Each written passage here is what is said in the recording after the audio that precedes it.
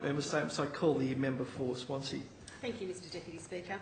I rise once again to raise some serious concerns about the partial collapse of the Pelican Marina in Lake Macquarie, which occurred in the Swansea electorate on Monday, the 8th of February 2016, and the way that this matter has been handled by the government, and in particular the Minister for Primary Industries and Minister for Lands and Water.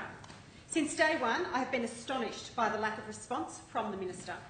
Today, I would like to put on public record the fact that not once since the marina collapsed into Lake Macquarie has the Minister responsible even picked up the phone to advise me exactly what action the government has taken, the plans it wishes to take, or to address the serious and ongoing issues that the community has raised regarding this disaster.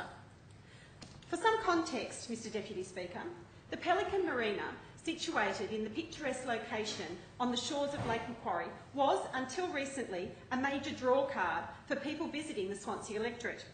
It also happened to be situated on Crown land. It's been a traumatic couple of months for the people whose livelihoods rely on the marina. For the businesses, the workers and the residents alike, they appear to have lost everything. As I said, immediately after the collapse, the loss of Milanos on the lake has come to symbolise what a loss of the marina means to our community. Milano's was a bustling function centre, restaurant and bar, known for its picturesque backdrop and as a beautiful place for people who get married. But that has all gone now.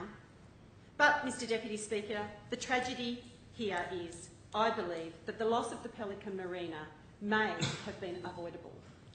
Speaker, I originally characterised the Minister's handling of the collapse as ambivalent and inactive. I'd like to say that now I characterise his actions as arrogant and dismissive, showing no concern whatsoever for the livelihoods of those who have lost everything as a result of this collapse. When I first discovered the dilapidated condition of the marina, I immediately wrote to the Minister to advise him of the community's concerns, which, quite frankly, I shared. Little in the way of substantial response to the concerns about the condition of the marina were ever received. A Lake Macquarie City Council report recommended in September 2014, some 16 months before the collapse, that millions needed to be spent retrofitting and replacing infrastructure along the marina due to existing and future hazards.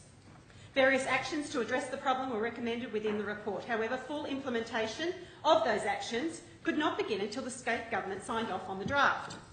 Now, obviously, this never happened. While this inaction is shocking in itself, I am left bewildered by the Minister's handling of the collapse after the fact.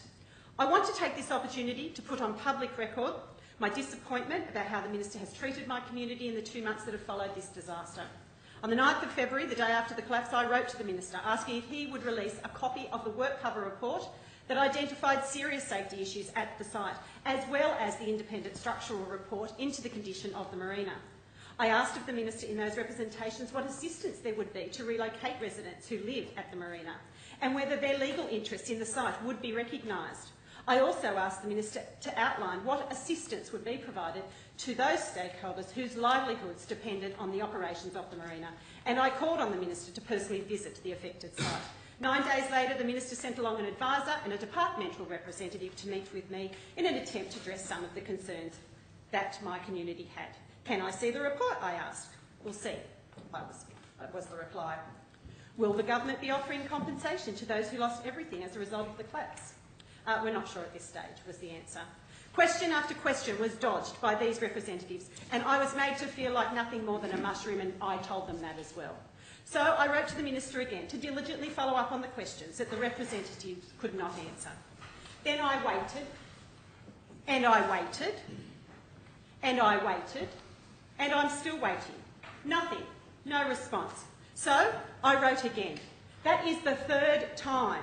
Still to this day, I have not received a single response from the Minister for Primary Industries and Minister for Lands and Water.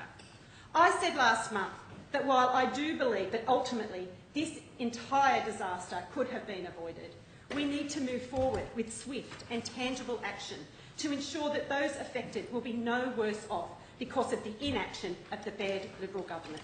Once again, I look forward to the Minister's response, but I will not hold my breath. Mr Deputy Speaker.